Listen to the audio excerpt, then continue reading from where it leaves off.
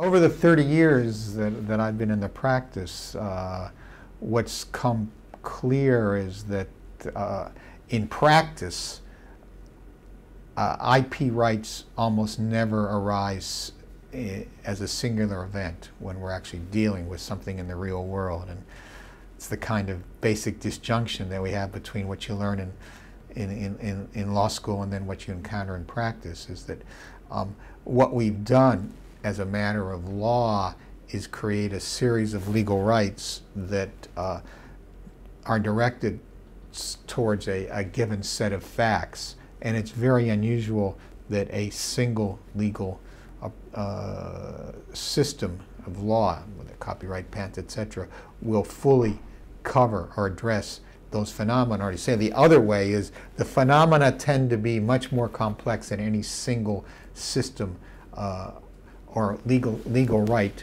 from the point of view IP can cover.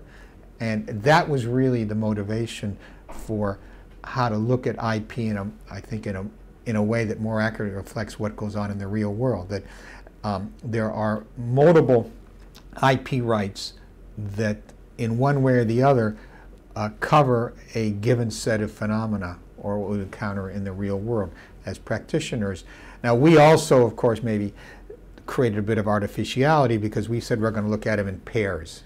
You could look at them sometimes as triads. You could go on and on. Sometimes you get 3, 4, and 5. Litigators love to do this. They like to claim everything they can. We did it because we thought it would give structure to the individual chapters. So that was the artificiality that we imposed.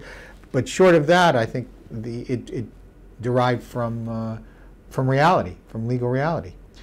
Now, having said that, not all overlaps are created equal.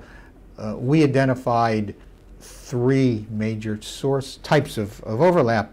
One is when there are 2 sets of IP rights that really address the same phenomenon in their entirety. And there's another set of rights where the overlap that will only partially cover. If you think about Venn diagrams, it's like this. And the first is like this, okay? And the third category is if we have a rectangle, and that is the phenomenon or phenomena, okay? We will have 2 sets of IP rights which abut each other. So A plus B will address the phenomena, and without having A plus B, you're only doing it in a partial way. And then the fourth, which I would say there's a 4th category, but more 3.5 category. You have a situation in databases, and copyright is perhaps the best example. Sometimes there's an overlap, sometimes there isn't an overlap.